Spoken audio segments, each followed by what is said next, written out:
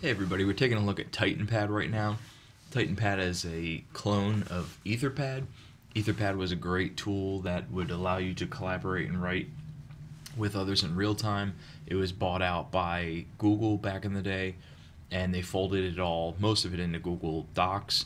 A couple of things that they did not include are some of the reasons why a lot of people stick to Etherpad clones like TitanPad.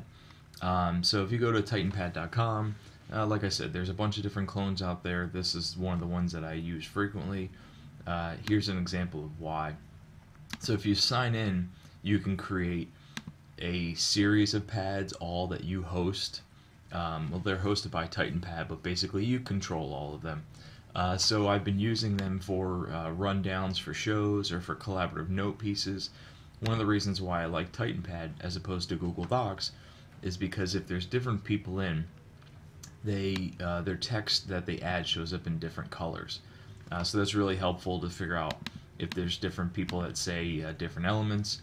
The way that you find out is when other people are in, their names will be listed here, and they can include different colors so you can quickly see who said what. There's also a chat room here, so I can see what people have said over time.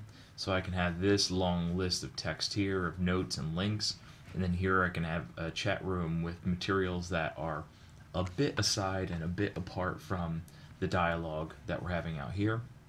And then one of the last cool pieces about TitanPad and other Etherpad clones is this time slider.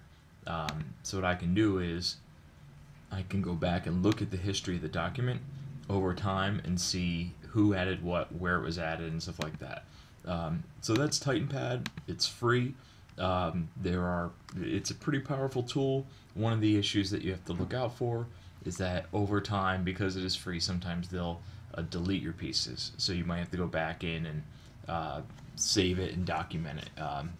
But for stuff that you really want to make sure you save, you would use Word or Google Docs or some other tool. So that's an overview of TitanPad.